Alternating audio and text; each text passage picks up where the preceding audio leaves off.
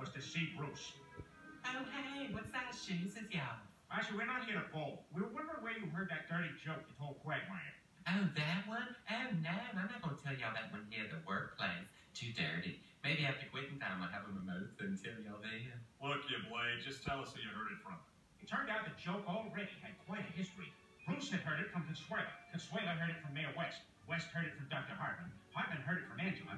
Angela from Opie. Opie from Herbert. Herbert heard it from Tom Tucker. Tucker heard it from Bender on Futurama, oddly enough for some reason. Bender heard it from Al Harrington. Harrington from REO Speedwagon. Heard it from a friend who heard it from a friend who heard it from another. REO Speedwagon saved us several steps as they too had backtracked the joke to some extent. But when their trail had led to a bartender in Virginia, they had given up, much the way the world had given up on them. In fact, just to kick them a couple extra bucks, here's 5 seconds of time for me to fly.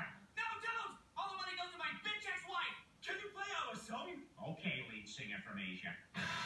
Show us the sun across the sky. This night is over.